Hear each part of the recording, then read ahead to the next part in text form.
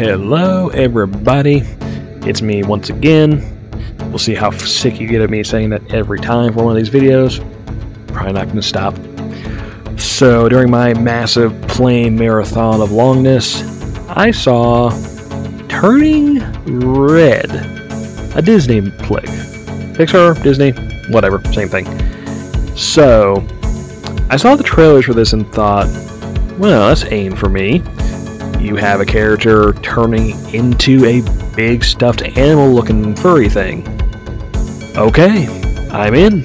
You already have me at TF. Transformation is kind of my bag. It's not when I'm not doing this, or in my actual, or my real life suit, or my actual 9 to 5, or all the other things I do. That's not this part. Transformation art. That's my thing. That's kind of what I do. My main thing that I'm known for. And the Sonic toilet. We'll get back to that. So, Turning Red. Main character turns into a giant red panda. Cool. What's the rest of the movie about? So, I talked about seeing everything, everywhere, all at once earlier. So I managed to pick another movie about generational trauma with Asian characters. The double feature, apparently. 2-for-1 sale for this year for movie premises. So this one's nowhere near as dramatic as Everywhere, Everything, All at Once, but some similar territory is treaded upon.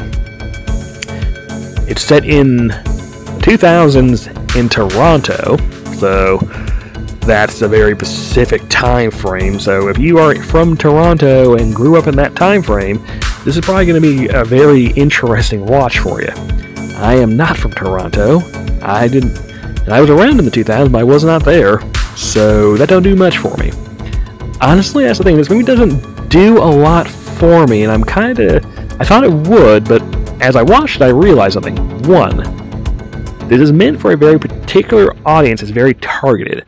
Disney movies usually come in two flavors. Either A, everybody can watch it and get something out of it, or B, super targeted to a very specific audience chunk.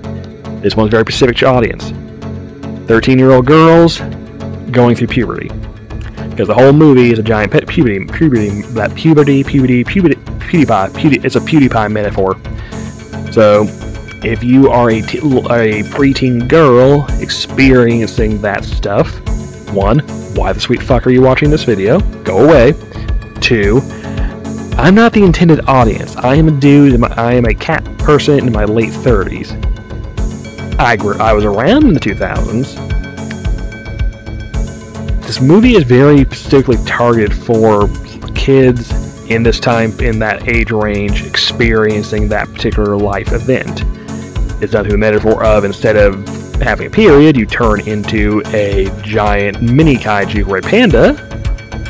Okay, that's a bit of an interesting way to go into this particular thing to discuss. But they do, and it's fine. It's a decent little flick. It's not aimed for me. The other big aspect for this thing is, when you're a little girl, apparently, you are thirsty as hell for boy bands. And this is true, not because I was a small child and a small teenage girl in the 2000s, but when I was in high school, I had friends who were girls and were super into the boy bands of the time. Every era has their boy bands. It's a cyclical thing. New Kids on the Block, NSYNC, Backstreet Boys, whatever was in the last few chunks, and now it's the Korean kids. Behind the scenes, BTS, whatever. I don't know. Do I look like I listen to K-pop? No, I don't. It's fine. I just don't care or listen to it. Why am I whispering? Whisper! So, this gave me a bit of an odd nostalgia for something that I experienced by proxy. Because I saw my friends who were into those bands at the time really getting into those. And I'm sitting here on the sidelines going, okay, Justin Timberlake, yeah, He has ramen for hair, that's fine, and now he's bald. Oh, okay. Alright, that's nice. And, yeah, so that's going on. Yeah, well, puberty metaphor, which I'm not a girl, so I've not had to experience that particular aspect of female puberty that this movie is going all over about. I'm trying to think of how to discuss this without getting demonetized. Like I made any money off this shit. So, it is what it is, it's fine. If you're of the age bracket this is designed for, you probably got way more out of it than I did. As a movie, it's decent. The messaging is fun. There's some fun moments. The red panda thing is adorable as hell. It's very cute. The ending is interesting. I wasn't expecting this to end with a kaiju fight, but here we are. I do like the boy band actually got to participate and not just, go eee and flee. They actually help in the finale, which was very unexpected. And yeah, to go back to comparing it to Everything Everywhere All Once, it's interesting to see how they approach a very similar, basically the exact same concept of generational trauma in families. Because people screw up their kids by being crappy to them as they're growing up. And when they're adults, they tend to have issues stemming from that. That's the idea that these movies are presenting. This one, hey, the kid's mom is completely friggin' broken thanks to what happened with her mother when she was a child and had her kaiju TF issue. And Everything Everywhere Once, lady's dad, stuff happens there. I don't want to go into it because I don't want to spoil that one. So it's interesting to see how two different movies approach it. The Disney one is way lighter, a lot lighter, of course, but similar material is reached upon, and some similar resolutions actually too. Now I think about it, so that's fine. That's fun.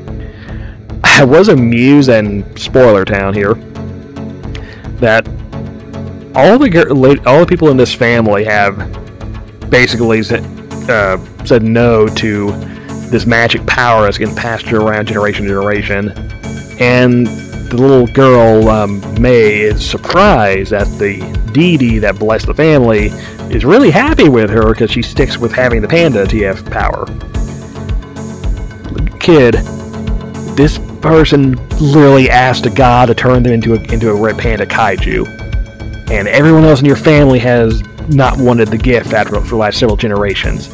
You're the new favorite grandchild. Roll with that shit. Anyway, it's a doofy little movie. It's cute. It's fine. I didn't get a ton out of it, but you might. If you have kids of this age, of that particular age range, they will probably get way more out of it. So, go have fun with it. It's fine. It's what you do. If you don't see it, you're not missing a ton. But honestly, kids, watch this one. All the adults, watch everything all at once. There you go. Later.